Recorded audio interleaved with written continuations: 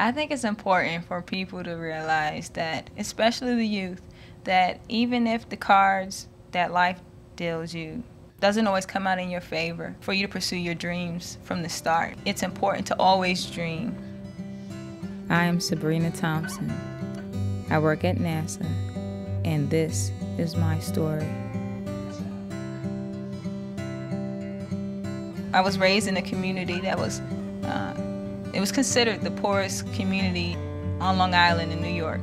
And I remember trying to figure out what I wanted to go to college for. What did I want to study? One teacher told me, how about you try mechanical engineering? You're very creative and you're smart, you're good in math and science. And I remember asking my physics teacher about it.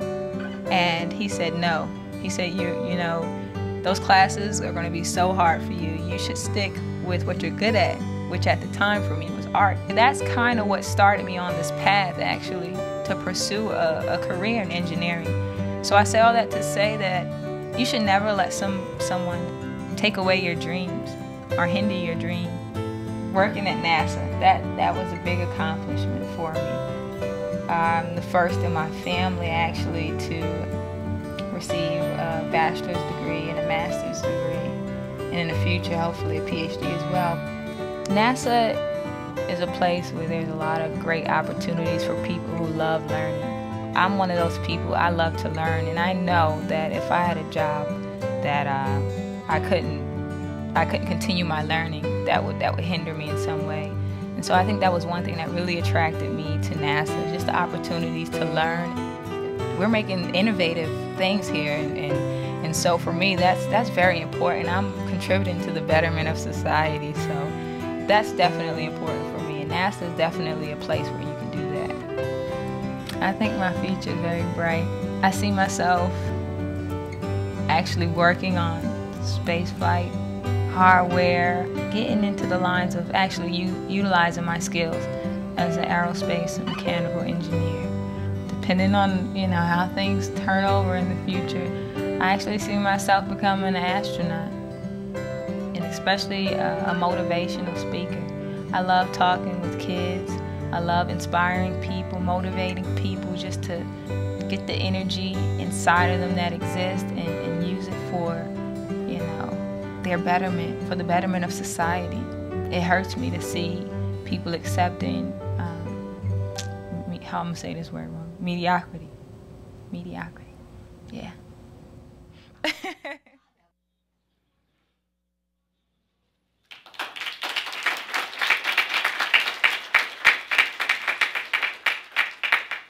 Good afternoon, everyone. My name is Sabrina Thompson, and you just saw my NASA story. Women's History Month celebrates the individual contributions and stories of women like me, our history, which is our strength. It is my pleasure to welcome you to the NASA and White House Women's History Month event at NASA headquarters in Washington, D.C. With that, I'd like to introduce our host, NASA Deputy Administrator Lori Garver. Thank you.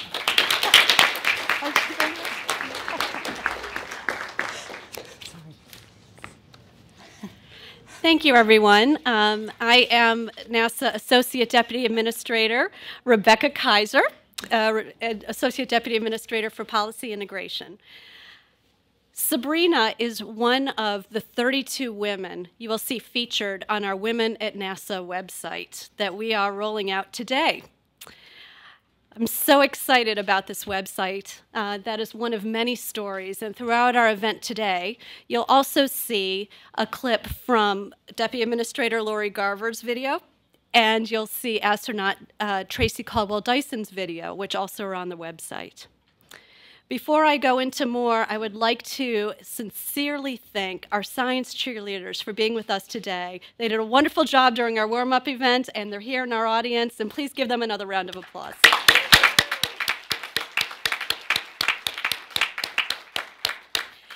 And thank you so much to Trina Farrell, who's one of our education specialists from Langley, who did also some wonderful education warm-up events for our audience. Thank you, Trina.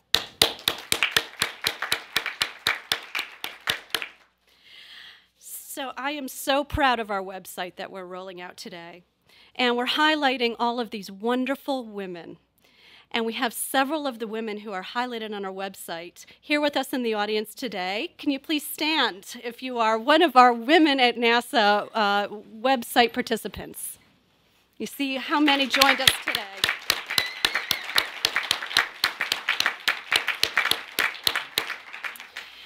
Thank you. You know, NASA's vision is to reach for new heights and reveal the unknown so that what we do and what we learn will benefit all humankind.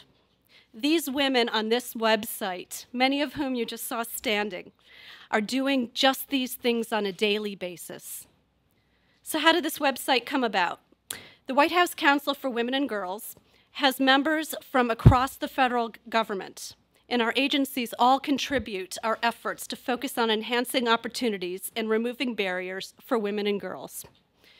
One of the priority areas for the Council is increasing the number of women in science, technology, and engineering fields. NASA is in a unique position to inspire girls and women to enter into these fields through its incredible mission.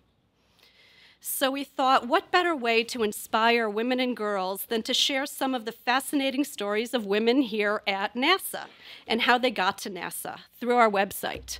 We could have provided links and lines of information to different resources for women and girls, but what's more inspiring than seeing the women themselves and hearing their stories? And so that's what we did. We have a wonderful web designer who's also our manager of our Open Government Initiative, Nick Skitland, who designed our website for us, who's here in the audience with us today. He did an incredible job. And please go to the website. Thank you, Nick.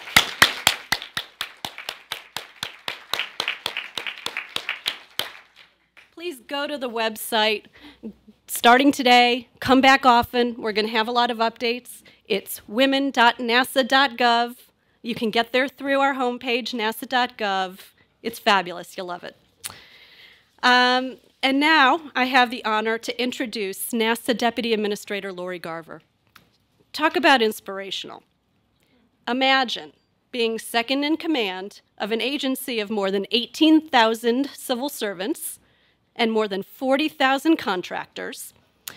Imagine in just one day having to explain to Congress why we need the multi-billion-dollar James Webb Space Telescope, then turn around an hour later and have a meeting with the White House on, with senior White House officials, I should say, on information technology, and then have a media interview about NASA's proposed budget. And that's on a light day. Lori is amazing, and she does her job with intelligence, candor, and humor. Please help me welcome NASA Deputy Administrator Lori Garver. We're going to see some of Lori's video.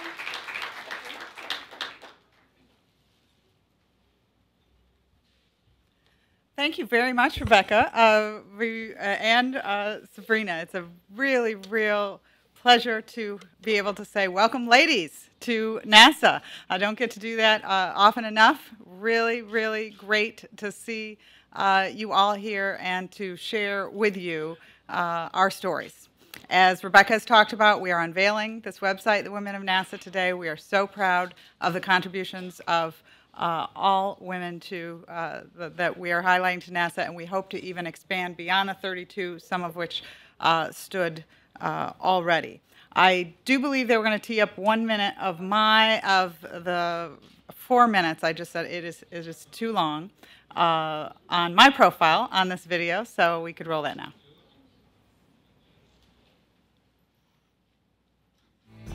There are so many happy moments of my career. When President Obama asked me to come back, there was no question that I was just thrilled to do anything here that he felt I could help him do at NASA. So of course that's something that is pretty daunting, to come to NASA to serve the President as the Deputy Administrator of an incredible agency. Going through the whole process of confirmation with Charlie Bolden was an incredibly wonderful experience. There have been so many highlights for me. The moment of liftoff of the last space shuttle mission where I was with the head of the Russian Space Agency, and on the balcony of OSB-2, we're standing there 3.5 miles away. And to think that the very organizations that symbolize the Cold War were now working together. And as the rocket lifted off, it was an incredible moment.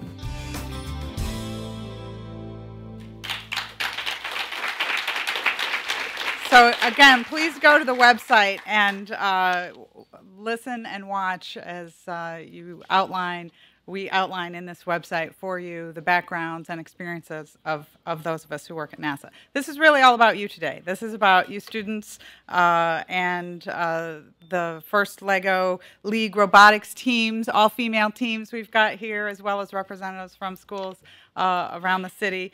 I uniquely, unfortunately, of course, as so ironic, only have boys. I have teenage boys, and so it is especially wonderful to welcome you. Rebecca has her daughter down here, just I think to continue to make me jealous that she has someone, Sammy, to buy pink for. March is Women's History Month, and the White House Council on Women and Girls is co-sponsoring this event with us today at NASA, has identified education and employment as the two themes to focus on this month. So the people you'll see here today are prime examples of what you can achieve if you pursue science and technology, engineering, and math education. STEM education is something that we care a lot about at NASA. We are the largest federal employers of people in the STEM fields.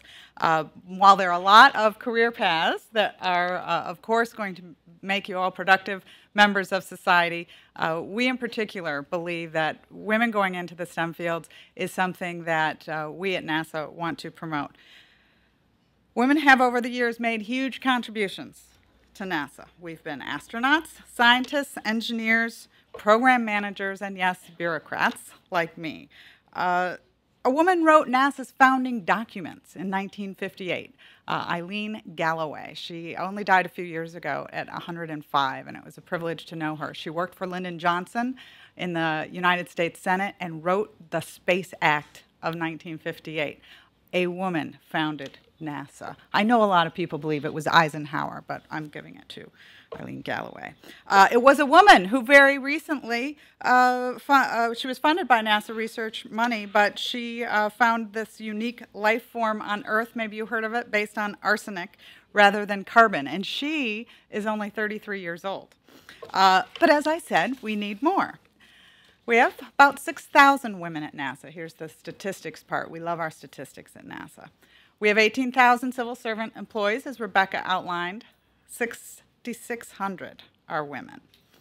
2,500 are engineers, and that's out of, or in technical fields, and that's out of about 9,000 engineers in our general employment. So let's talk about that for a minute. How do you guys feel about that? Are women a third, a quarter of the population? No. What are we? We're actually a little more than half, right? Because we live longer. So we do have a ways to go. I think I know for myself, I owe so much to the generation that came before me. They literally opened the doors to allow me to have the opportunities that I have. But that just makes me more committed every day to do the same for you. We love to be proud of our female astronauts, one of whom I'm going to be able to introduce in a moment. We love to be proud of our CFO is a woman, our CIO is a woman, one of our 10 center directors is a woman, none of our mission directors are women, our deputy is a woman. I'm even the second woman deputy at NASA. Okay, it's progress. But let's not stop trying to reach for full equality. I can see your generation is going to change that. Your generation, no one's going to mention if you're the deputy that, in particular, you're a woman. So this is a commitment that I make to this, and it's one of the reasons I'm so happy that NASA is partnering with the White House Council on Women and Girls and doing this website. So the White House also just issued a report called Women in America. It summarizes the status of women generally in many areas, including careers and education and health, where we've made a lot of advancements. It's the first time this report has been done since 1963.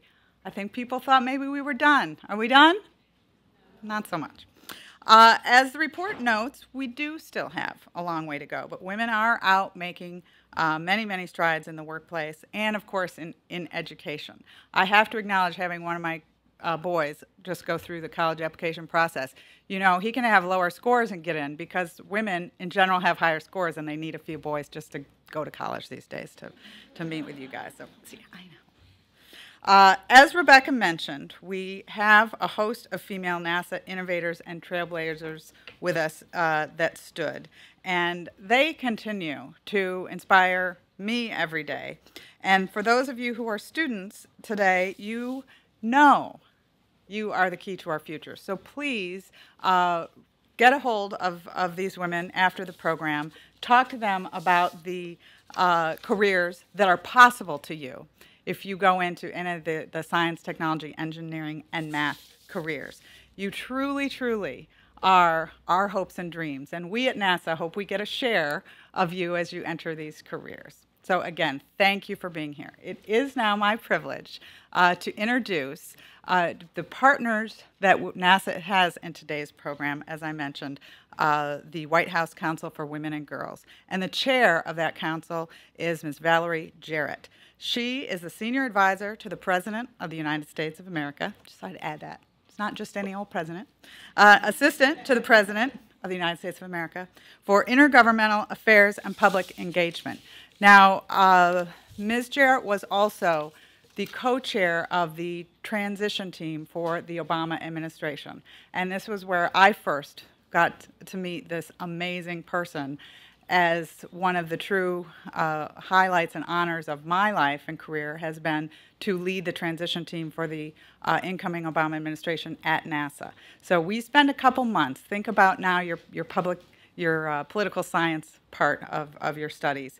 When the election happens in the United States, we transition to the new administration in such an efficient and effective way.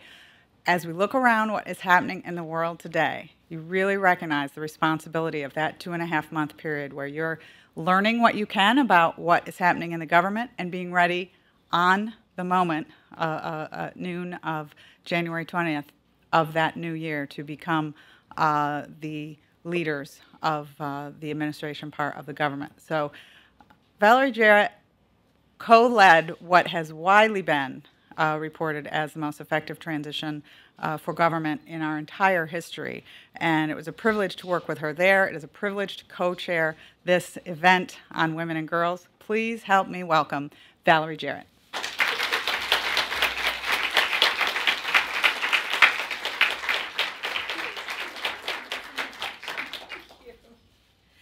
Well, good afternoon, everybody. Yeah, how are you guys doing? You look great.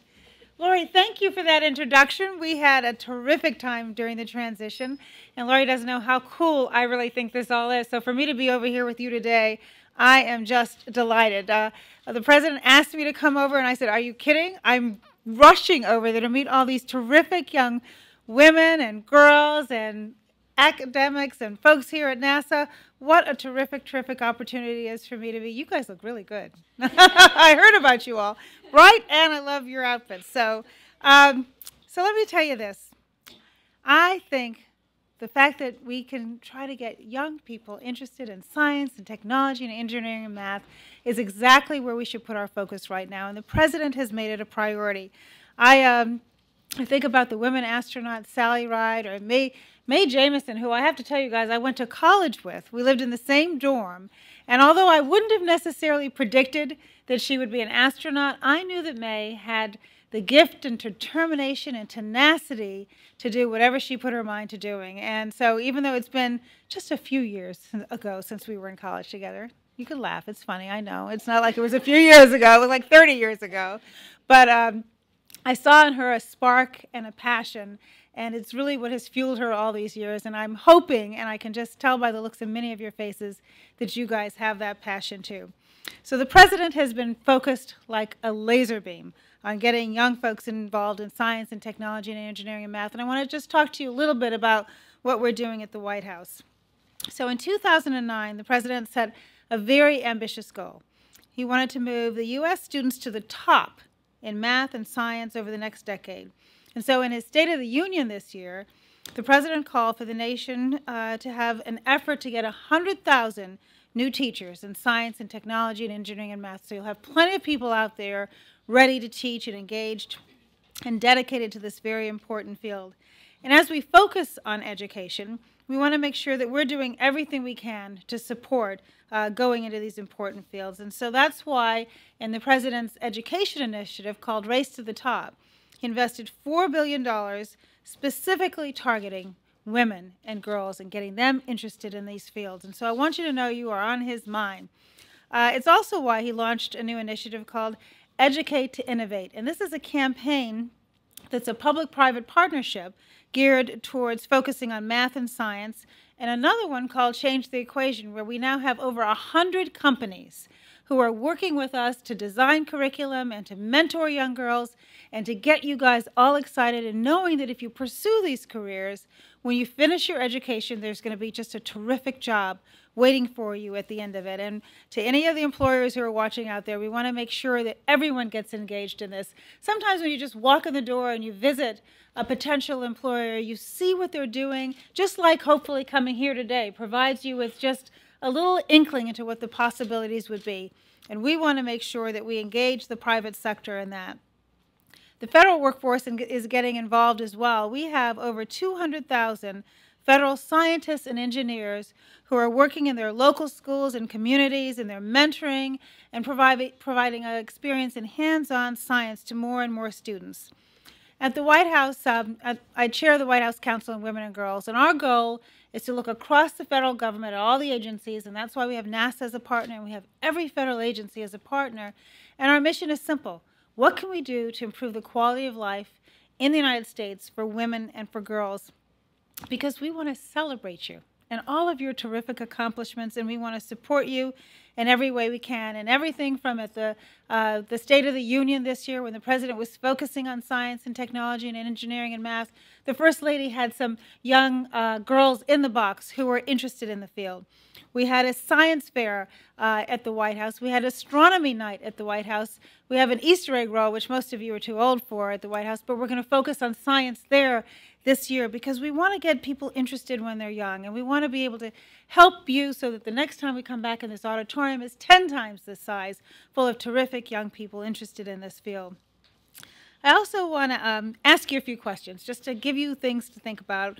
First one is, how can NASA do unique things to get young people interested in science? Obviously today is one step in the right direction, but those of you who are here are already interested. So what can NASA do to help get you interested? Well, let me throw out just a few ideas that we have, and then you all will have some ideas too. And I see you guys giggling in the back. There's a current move growing to say for students who are seriously interested in space exploration, and they call it DIY space, do-it-yourself space, just like, do-it-yourself house repairs. And these folks are building small satellite phones that you can put into orbit.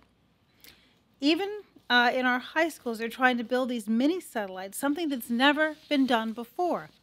Or imagine if you could put the tools of invention right in the hands of all children so that they could just hit a print button and they could design computers that would print out in 3D whatever they came up with. That'd be pretty cool, I think. Or imagine if you could get an achievement badge in space exploration, just like the Girl Scouts get their badges. Or a black belt in karate. When you practice harder, you go to the next level. Imagine if NASA, with game designers, helped you create space explorers. And you could have badges, and you could start on your path to becoming an astronaut right now. These are just a few of the many examples that we want to engage with you and get you excited and get you thinking about. And I guess I would close by just saying this to you. You all are so incredibly special. You're just so gifted and you're so talented, and we are all pulling for you. And what we want you to do is pull for yourself. Challenge yourself. see what you can do to push yourself just that little bit further, and know that from the President of the United States to NASA to all of your incredible teachers, everybody here is here really just to support you in your efforts. And we wish you the absolute very best. Congratulations to you all. Uh-oh. Here comes something big. Well, you know NASA. We don't do things in small ways. Yeah, If you I go could large, go large, Tracy, go come large. up. First, I just want to thank you so much for coming. I have to just let you know that a number of the events you talked about, certainly the Astronomy Night and the President Obama had the science fair winners, and I, of course, always focus, as I was telling you, on the young women. But I was allowed to bring my boys, I only have boys, to Astronomy Night on the White House lawn. But, of course, the poor things, we highlighted the woman that night, she was a girl, I think she's 11, who discovered a supernova. And so the boys come home, do your homework. You haven't discovered anything. You're 16 and 18 years old.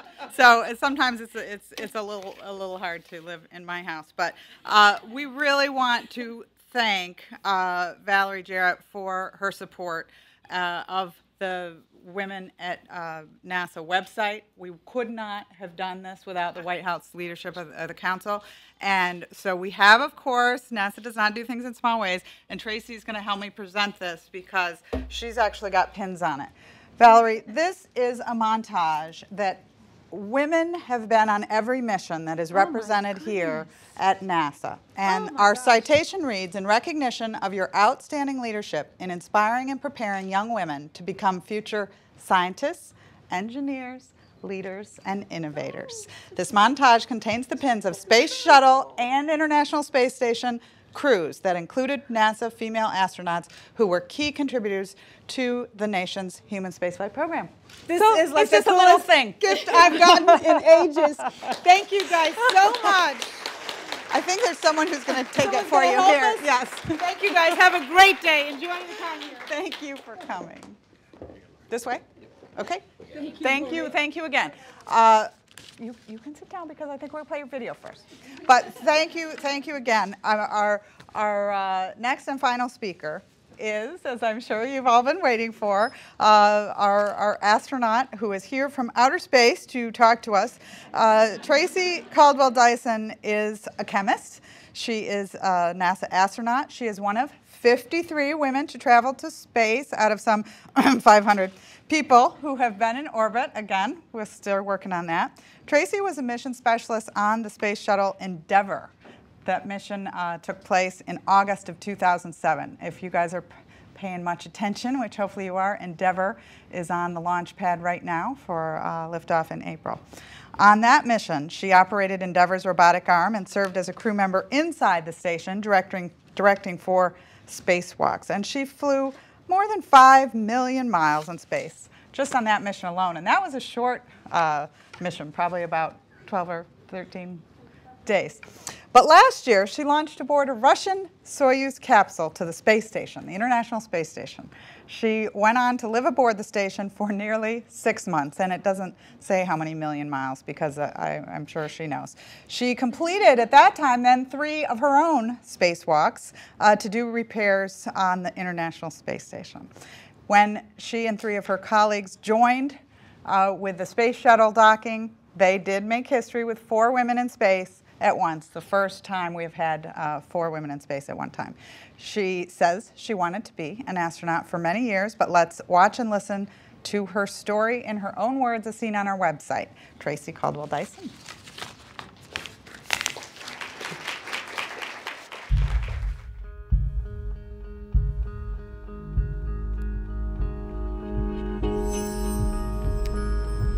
Wow. The greatest barrier I've had to overcome in my career. That's the scariest thing that I've ever looked at, and that's my confidence. Yeah. I'm not completely void of it. But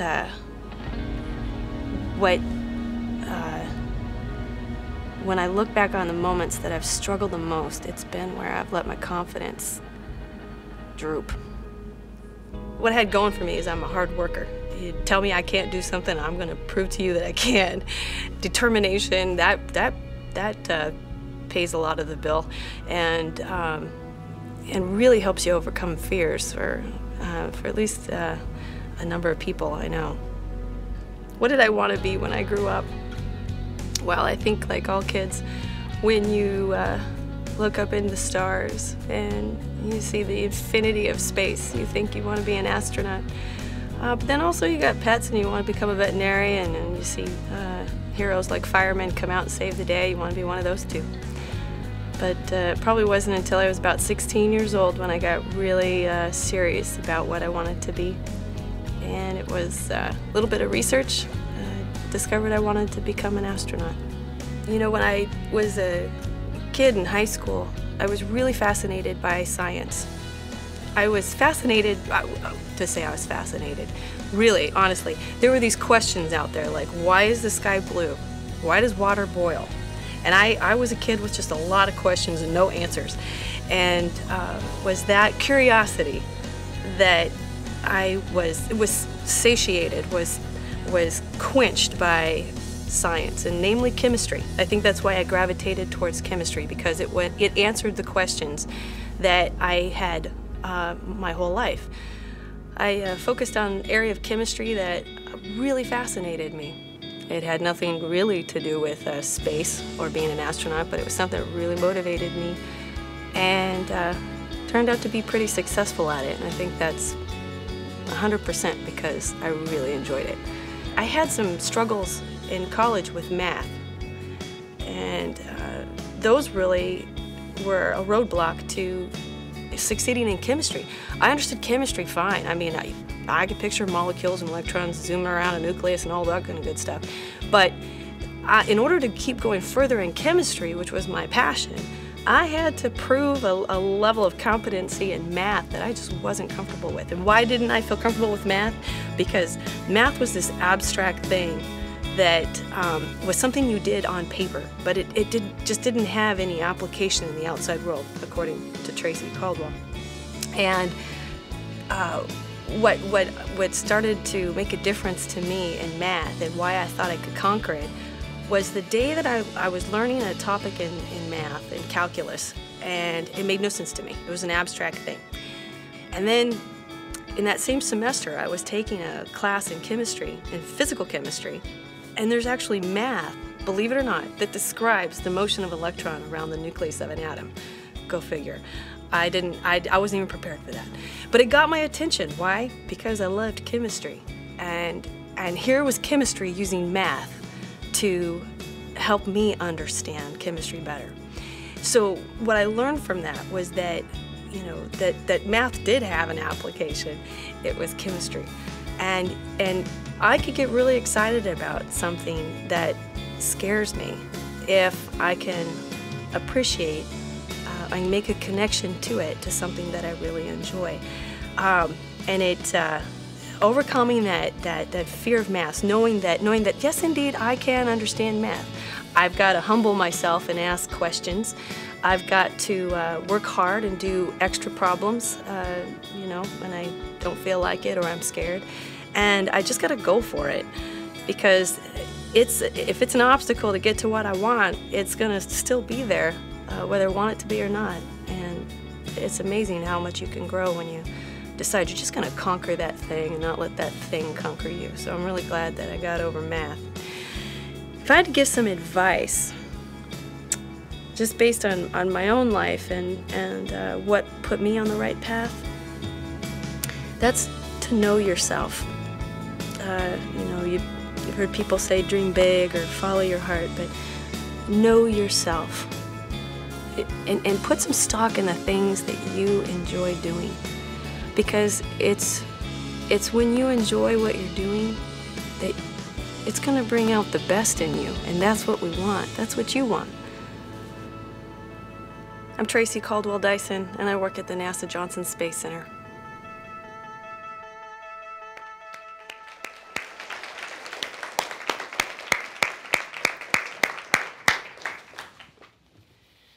Well, thank you very much. And Lori, thank you for that introduction and a bit of a history on what I've done at NASA since I got here. It is, 1 second. I got so many pockets on this thing. It is so cool, but that's how you carry your water. It really is a privilege for me to be here today. Women's History Month, Women at NASA, science cheerleaders, and all the inspiring women of the inspiring stories of the featured women and the untold stories of so many others. I'm just grateful for good timing, actually. I happen to be the only female astronaut in town that just returned from a life in space. You know, it's amazing the hoops you have to go through to get an invitation to such an event. But it's, no, really, it really is an honor to be here. And I do feel honored standing before not only this audience, but amongst these incredible women. They're insightful and inspiring, whose tenacity, courage, intelligence, and strong character is as lifelike and tangible on screen as I'm certain they are in person. These women have my respect, and at the very least, they should have your full attention when you watch those videos. I've watched them, and if you're anything like me, you'll catch yourself smiling with probably a tear in your eye as you are absorbed in their stories. I know that you'll be inspired with them, and you'll embrace their messages, I hope, and through them, convince yourself that you too have what it takes to be a success, just like them. So you guys remember those hoops I was telling you I had to go through to get here? To get invited to one of these things? Yeah, I had to go into space and live there for 6 months. So I brought with me just a few slides just to kind of recap what life was like up there and give you guys a little taste for what it's like to live in microgravity on board the most incredible, magnificent vehicle ever built by our entire planet, and that's the International Space Station. That's me and my crew and our backups. That's us getting ready for launch, my commander, Sasha Skvortsov. These are going to go pretty fast, so I'm going to try to be brief with what I say. There's us on the launch pad getting ready to get into our Soyuz rocket. And there's a photo of me sitting in my seat. That's us launching. That's our vehicle in the 2 days that it took us to get to the space station, and that's what that beautiful vehicle looks like. That's us just about before we dock. And that's the crew. That's all of us on the Earth. That's all of us in space. Oleg Kotov, TJ Creamer, and Soichi Noguchi were the three that were on board when we arrived. And 2 days after I arrived, a space shuttle launched, Space Shuttle Discovery with STS-131. And they had a number of spacewalks. I helped prepare those guys to get out the airlock. Just a few shots of what it's like to be a spacewalker outside, doing an EVA. We call it extravehicular activity. And there's Discovery there and our empty payload bay with the two little spacewalkers inside. There's all of us inside Node 1 enjoying a meal, and that just gives you a feel for how everybody hangs out. That's Soichi there and myself. There's the four ladies, as Lori mentioned.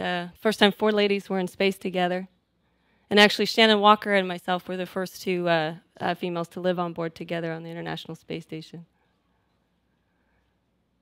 Discovery went home, and then Atlantis came shortly after they did. There's the crew. There's two of my classmates, TJ Creamer and Ken Ham. They dropped off a Russian research module and then went home.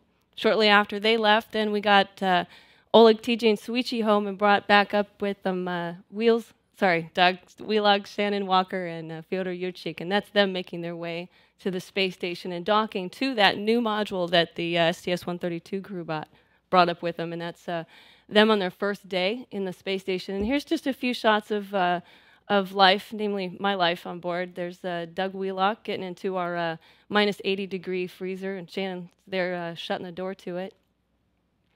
My two crewmates, Sasha Skvortsov and Mikhail Kornienko. That's me running on a treadmill. That's just me hanging out. It's our microgravity science glove box. We do some science in there. That's me getting ready to do some maintenance on our carbon dioxide removal assembly, and that's what it looks like once you open the panel and get that monster out. That helps us to clean the air on board the space station. And you're not void of chores. That's me vacuuming on Saturday. Did a lot of demonstrations for kids' experiments, some neurological experiments where they tried to get inside my head and understand how it worked. Just every day working on board. That's the 4th of July with my 2 U.S. crewmates, Shannon and Doug. And then one of the greatest moments of our life was when a pump module failed on board the International Space Station. This pump circulates ammonia through the lines that then cools down water that is used to cool down the avionics on board. One of our pumps failed, and that whole period of time took on a life of its own as we went out to help repair and actually remove and replace. We did 3 spacewalks, Doug and myself, with Shannon at the controls to get the station back up and running. This is kind of my favorite part. That's the cupola, our bay window, and these are just some of the awesome shots that you see out of that. Earth observations are probably the most fascinating part of looking out that window. That's the Bahamas, and this picture doesn't even do it justice.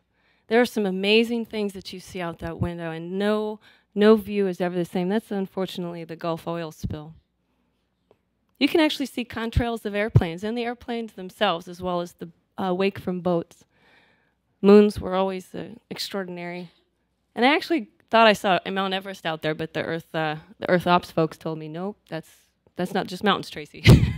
We also saw a lot of hurricanes during the period of time I was there. And I could never get enough of that horizon. It was amazing. When the sun would set, the glint on the Earth was just amazing. Different opalescent colors of yellow and pink and blue, and just looking at the space station itself was a very amazing thing. I mean, in that shot there, you see all the robotic arms that we have up there to date, all connected and ready to do their job. It's a pretty exciting thing. Those of you involved in robotics ought to really appreciate that. It's really cool just looking at the vehicle and seeing the things that get docked to it. Those toaster oven grids look like those actually the solar arrays that you see in that photo there, reflecting off the payload bay of the shuttle. Just looking at hardware is pretty fascinating up there. The Terminator, when the sun sets and it casts a dark shadow on the Earth, it's one of the most eerie things that you can see up there. But it's actually exciting. It's like a scary movie that you don't want to watch, but you do. The planet just disappears. It's amazing. But I love looking at that moon, and you get some very, very unique shots of it from up there. But again, I could never get enough of the horizon, and again, these pictures are just giving you a sample of what life is like. Lightning, it actually lights up the entire space station. Aurora Borealis it's light that dances. It's just gripping. And it does glow green like that. It's amazing. When the sun sets, you know, the Earth is still a very intriguing place with all of its city lights and the places you call home. Believe it or not, the world is mostly water, because when you do actually fly over the land, it's very rare that you see lights. Mesospheric clouds are things you only see when the sun sets, and they're very hard to take photos of. All good things, I guess, come to an end, but this one was quite tearful for us as we pulled away in our Soyuz capsule and then kerplunked on the surface of the Earth. It's a bit of a stiff landing compared to a shuttle, that's for sure. And that's us enjoying our little furry chairs, talking to my husband on a satellite phone who was deployed on a ship at the same time. That's my favorite pastime. And that right there is the culmination of a big dream come true.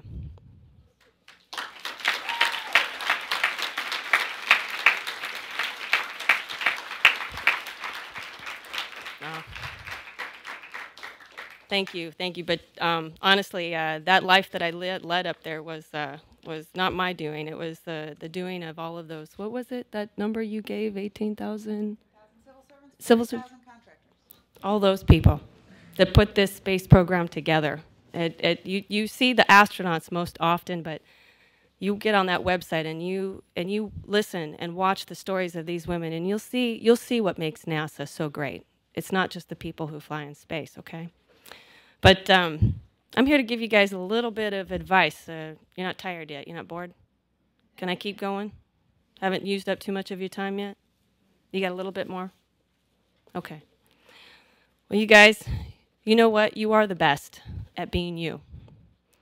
And you're at your best when what you do makes you happy, just like my video there. So know yourself and take stock in the things that you enjoy doing. Pay attention to what fuels you. What gets your attention? What would get you out of bed early? What is it that you're doing that causes you to totally forget and not even care what time it is? What is it that you pick up that you can't put down? What are you doing when what matters to you the most is doing it right and not getting it over with? What's taking root in the back of your mind right now? And what is it that you're itching to try, but you're wondering, how in the world am I going to do it? Throughout your life, I hope you take note of these things. All that you do influences what you become. You never know what you'll be down the road and when and where those influences are going to come into play. My father was an electrician. I started going on job sites with him at a very young age. My mom needed a babysitter, so I think I was about 2 years old when I started to go to work with Dad. When I was 5, he started his own commercial electrical contracting company. And when I was 7, I got my first paycheck. Back then, minimum wage was about 5 donuts from Winchell's. I was 10 when I got my first tool belt. I was 15 when I wired up my first sub panel with relays. And I was 19 when my dad sent me on my first service call, alone. I worked for my father on weekends, nights, and on every school break until I was 25 years old and my father retired his company. It wasn't the most glamorous life being an electrician.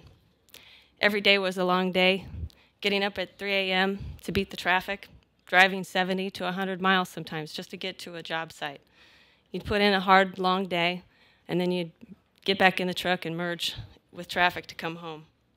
When I was 16 and I started driving the work truck and picking up the guys, then I would sit into the LA traffic for 70 to 100 miles just to get to the job site. I don't know what a job site's like today, but back then, there was rarely a porta potty. And if there was only one.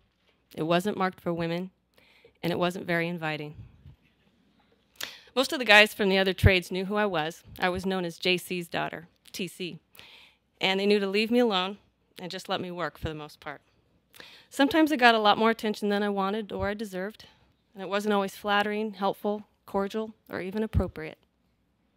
I was worn out and filthy after every day on the job. And heading back to school at the end of summer, I had pale skin, weathered hands, sliced fingers, broken nails. I had bruises all over from head to toe. And heading into class, I looked nothing like the other girls at school. Construction's a tough business. The job is tiring, the hours are long, and good workers are hard to find. I was my father's most loyal and reliable employee, and yet when the minimum wage went from donuts to cash, I was usually the last one to get paid if I got paid at all. I would have worked for my dad for free. I think all of you would too, right? It's Mom and Dad. You love them. My dad didn't make me work for him. He didn't make me feel guilty. My sister didn't work for him. He gave me a choice. You know what? I liked it. I liked working with tools. I discovered that I liked fixing things. I loved it when Dad came back from the supply house and he had a new tool. He'd say it was to make our life easier, but we knew it was just an excuse. He'd figure it out and then he'd show me how to use it. We used to remodel retail stores and offices. It was the best thing ever to go in and demolish the place and then build it right back up. I loved crawling in ceilings, hauling the ladders, pulling the wire, making up the J-boxes, bending the pipe, calculating the circuits, and eating the lunch that Mom packed. Dad had this fantastic knack for solving problems, and whenever we got into a snag, he'd figure out a way to solve it. I watched my dad for a number of years, how he worked, how he used tools, how he approached problems. With all those years of experience and everything my father had taught me, I had achieved journeyman status as an electrician. It was rather funny that when it came time for me to begin my undergraduate research in chemistry, that the new professor on faculty actually recruited me to be in his group, not for my talents in chemistry, but for my simple skills in construction. I installed lights and outlets, designed circuit boards. I spent more time with a wrench in my hand assembling equipment than I ever did holding a beaker and mixing chemicals, which is not at all what I pictured my life as a researcher in a chemistry lab to be like. After all that, and the lab was functional, I had a front row seat, my professor's undivided attention as he taught me everything he could with the time I had left, how lasers were used to study molecules. Since then, in every step of the way of my path of becoming an astronaut, I found myself and others benefiting from the skills I learned simply by doing something that I loved and was natural to me. I was completely clueless, though, to the impact that it would have on my life. Looking back on it, I think God was preparing me all along to live on board the International Space Station, where things often break, they get lost, and they don't always work out the way that they were planned. And sometimes, you're one of the only people on board that can fix it. Like I said, you never know what's down the road. There'll be a lot of great moments down the road for you, especially if you take to heart the words of advice that you hear from these women at NASA. Remember what I said about their strong character? Do you know what I mean by that? Strong character? Amidst all their hopes and their inspirations, you'll notice that these women became bold in their struggles. And it was the challenges that they had to overcome, not necessarily the victories that they won, that refined their spirit and it defined their character. Now here's what you guys are going to face as you grow up. Imagine that there's something that you want to do that's out there, but there's this wall right in front of you. There's fear, okay? There's fear that you're going to fail before you get there. There's doubt. There's doubt that you're good enough to get there. There's discouragement. That's when you hit the wall. There's obstacles. That's you figuring out the wall. There's trials. That's you overcoming the wall. There's threats to your confidence. That's falling off the wall. There's criticism. That's you being judged by others about things that are sometimes not even related to the wall. And there's failure. That's when you find a different way to pass over the wall. There's hesitation. That's you holding back from conquering the wall. And of course, there's perceptions like, well, no one else is doing it. That's you waiting for others to confirm for you that what you're doing is right, when all you need is a belief in yourself. So how do you overcome it? How do you overcome it when you hit that wall? You do what you like, and you like what you do. That's a slogan somewhere. I think you'll find that to be the one thing that resonates inside of truly successful people. And you might have a different measure of success, but honest people who have experienced it have the sweet sensation, and they describe it as a sense of joy and fulfillment in their heart. That sounds pretty good, doesn't it? I grew up in the deserts of Southern California riding dirt bikes. I was 9 when Mom and Dad got me my first motorcycle. It was a Honda XR80. Does anyone here ride those things? Yeah, right. You spend a lot of time in the beginning falling off of them, don't you? At least I did.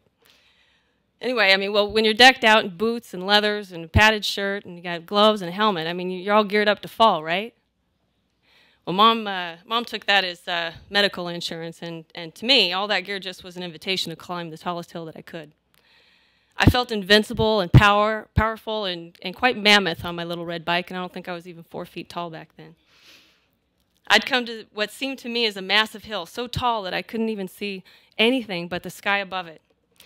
I don't know what it is about infinity for me, but just like the horizon in those pictures you saw that's bathing in the ocean, or the stars when they're fixed deep in the blackness of space, I find myself captivated with my heart pounding, and I'm nearly breathless as I try to reach out there with my eyes and my thoughts and touch it. Infinity, that is. I don't know. When I stood there, though, what was between me and that summit was nothing short of Mother Nature's bad housekeeping. There were ruts in the trail. There was soft sand at the base. There was boulders outcropping everywhere, tight curves and deep crevices paralleling the very path I envisioned myself taking to the top. Oh yeah, and don't forget, there's that thorny bush right there at the peak. I usually couldn't tell either where the trail went at the top. For all I knew, sitting there with my engine idling, I could be headed for a cliff and have to swerve quickly to avoid falling into the abyss and taking my beloved bike with me. If Mom was there, she'd be watching me like this. Anyway, the hills were tough, and I knew it was going to take a lot of energy and focus and all the strength and attention and agility that I had to make it around those obstacles to where I wanted to go, and that was on top of that mountain. Young ladies, I hope that you'll believe me when I say this, that when you find that thing in life that you want to do and that wall gets in front of you, that you're going to keep your heart at the top of that hill. Okay?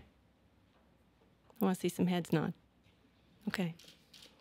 I was 27 years old when I was selected by NASA to be an astronaut, and I had just turned 28 when I showed up for my first day on the job. There I was on top of that monstrous hill I just climbed.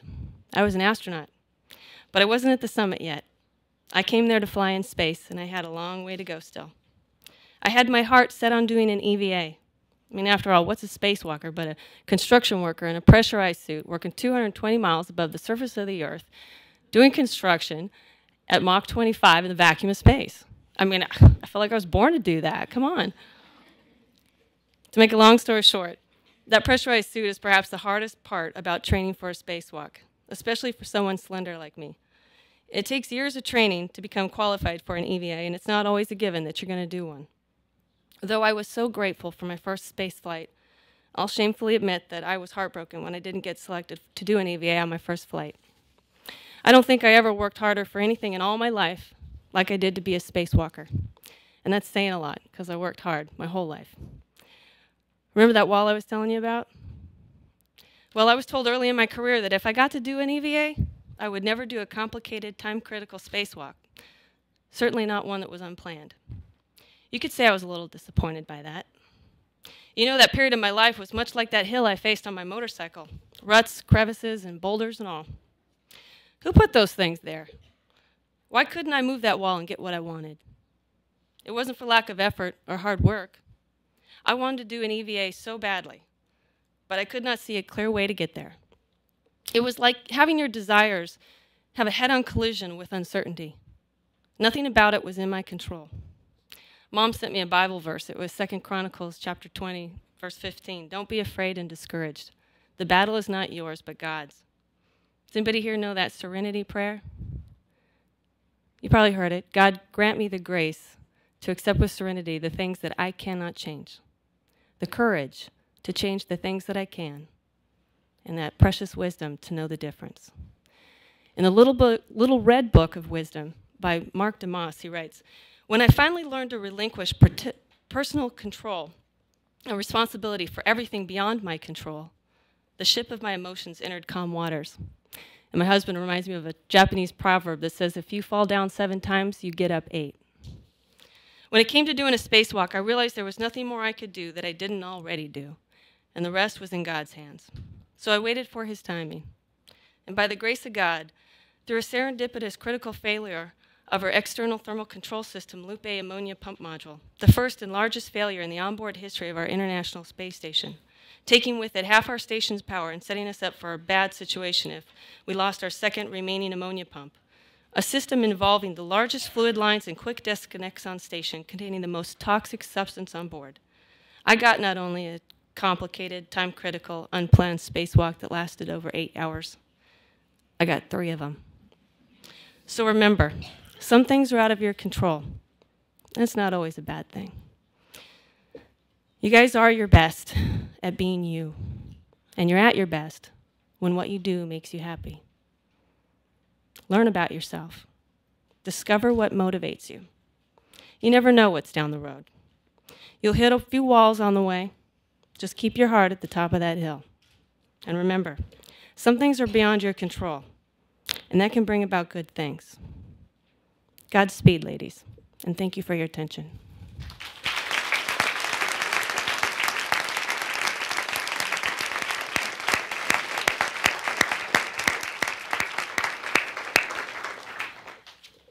Tracy, thank you so much. That was truly inspirational. Really appreciate that. We do have some questions from our audience today, and so I'd like to invite, let's see, we have Anna T. up to the microphone to ask a question.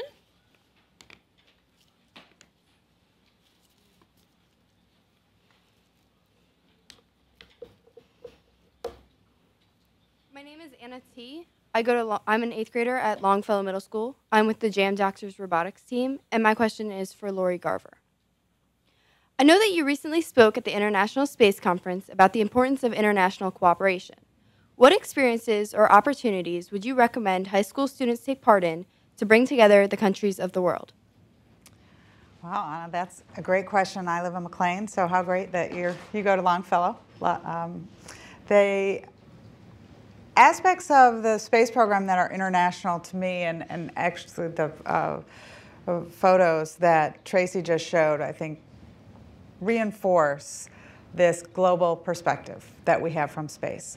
When people who have gone to space come back, they always tell us they have a epiphany on orbit that there aren't borders between countries. And going to space has allowed us to really look back and see not only the fragility of our world, but how we have to work together. I would say as high schoolers, you have the opportunity to study other cultures. Certainly, there are all kinds of opportunities. I would absolutely suggest you study at least one additional language to English, because as you grow up and go to college and beyond, to really live in another culture and understand it, I'm sure you feel that way about your time in Russia, is invaluable. All of us, the world is getting smaller as we, through space actually, and satellites, connect the world. We have the ability, I think, to recognize we can't make decisions alone that don't affect the rest. So I would guess that all of your careers are going to be somewhat international. And so I would take the opportunity in high school to study other languages, other cultures, and really, really gain this appreciation for being a global citizen. Thanks, Anna. We have a question from Pradyuta. My name is Pradyuta Padmanabhan from Oak Hill Elementary, 5th grade. I'm with the Capital Girls First Lego League team. My question is for Tracy Caldwell Dyson.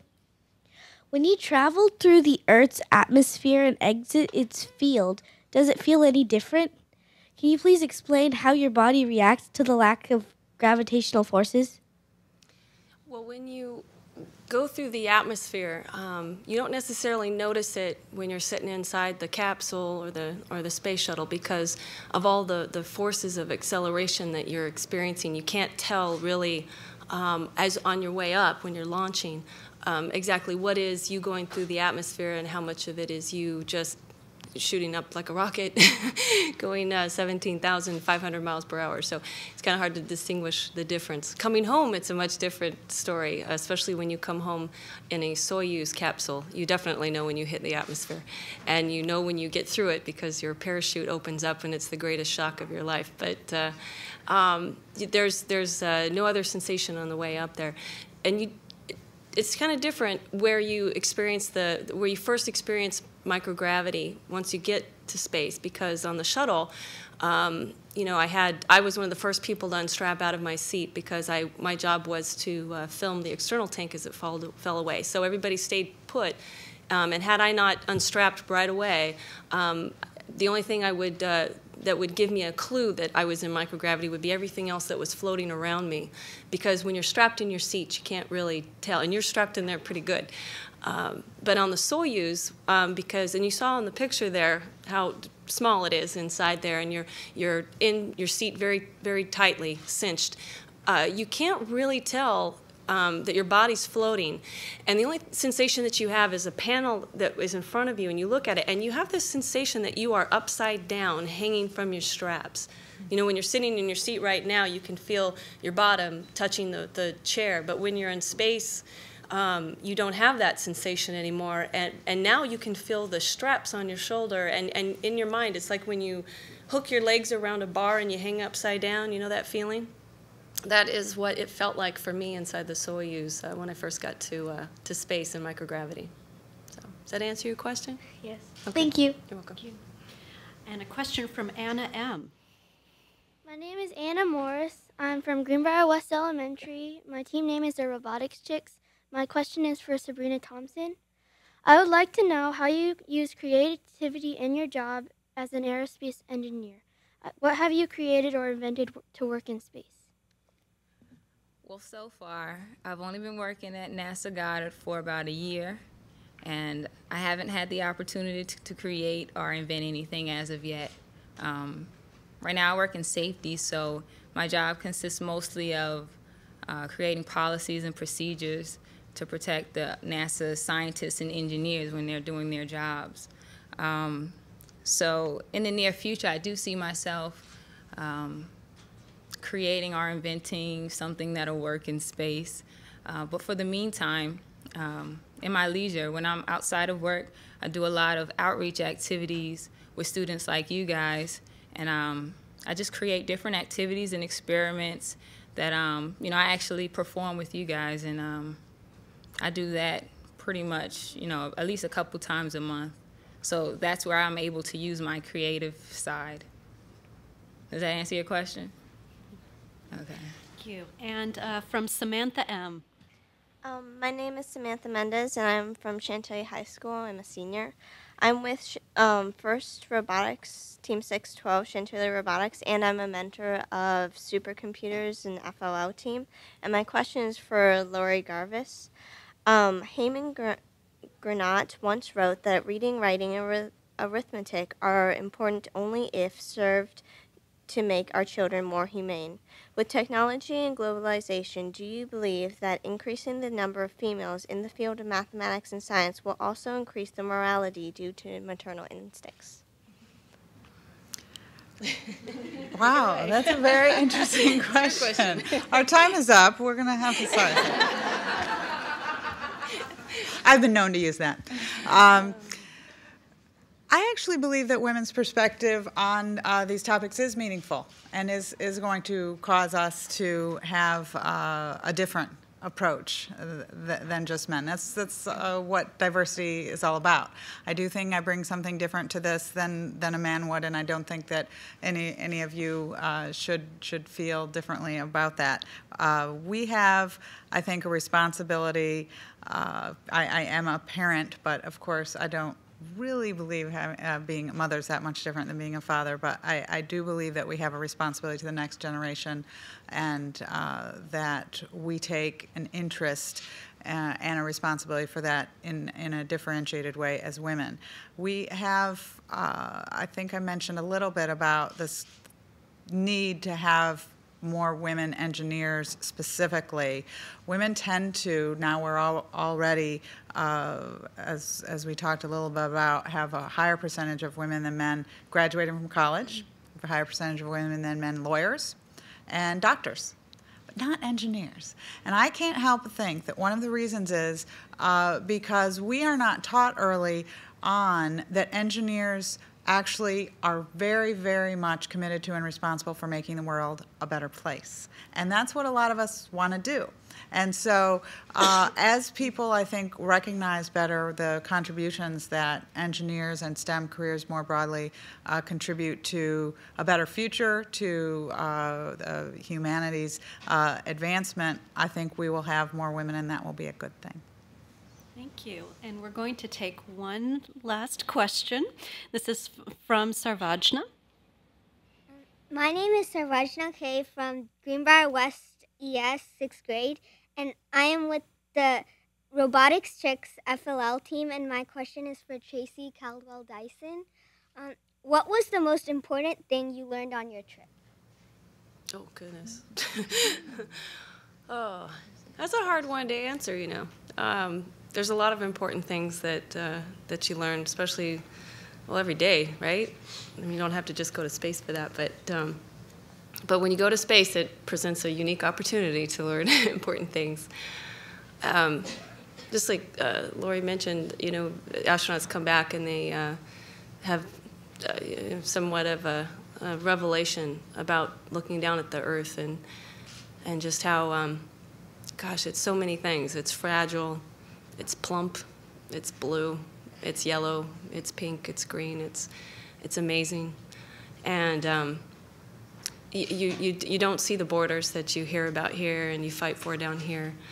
And you feel very protective of it up there. And that's one reason why you want to bring everybody up there and stick their nose in that cupola window and let them see what you're seeing. Because if they did, even the person that cares the least about our environment would change their mind.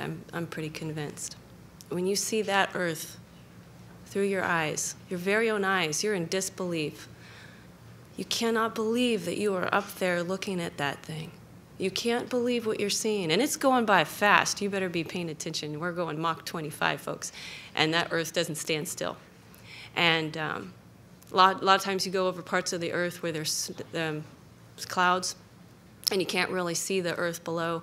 But then when the clouds part and you see this incredible landmass features. You saw some of the photos today of some of those that caught our eye. And then you see Mother Nature at her finest with the storms, the hurricanes, that you could see for thousands of miles. You can see for thousands of miles up there. You can see the curvature of the Earth. You can see lightning, and you can see lightning spread all across the planet. I mean, you would not believe standing here on the surface of the Earth just how far lightning can go. It's amazing that people in different parts of the world are experiencing the same storm system, and I've watched it up in space. You can see when the sun sets, you can watch all the stars come out. You can watch the moon set, and when the moon sets behind the atmosphere, and you saw a picture of it, it distorts the view of it. And there was once I looked out the window and I thought there was a branding iron that had landed on the Earth, and it was actually the moon with the way that the sun was setting on it, that it turned red and orange, and it was distorted, and it was the way it was spread out across what looked like the Earth, but it was actually being distorted through the atmosphere in my view through it. And then when the sun sets and you look at the stars, and you look at the stars up from where we are here, right? And you look through the atmosphere and you see things twinkling, but you don't see them twinkle up in space because you're above the atmosphere. And the other thing you see when you're down here looking up at the stars, and it doesn't matter if you're Yosemite away from all of the lights and light pollution, you see so many stars that you can't even make out a constellation that you're so used to seeing. It's the same thing in space, but here on the bottom, on the Earth, you look and you see all the stars look like they're in the same plane. But when you're above the atmosphere, you actually see depth in stars. You see stars that are further away than they are as close to you. And that's the most amazing thing. And if I had to say the most important thing I learned up there was that when I think about how many people get to see what I'm seeing, how much more important it is that we get more people to see that very thing. Because you realize just how small you are when you're above the Earth that far and you see so much of it, and you know how many people there are on that planet that need to come up and take a look at that same thing you're looking at. So the most important thing I learned was how small I was and how important it is we get more people up there to see it. Thank you all.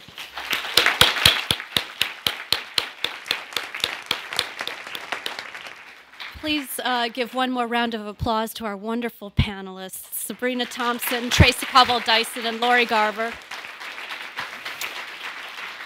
Thank you all for coming today to share Women's History Month event with us. And go science, go engineering, go math. Thank you again, and thank you to all who put this wonderful event together.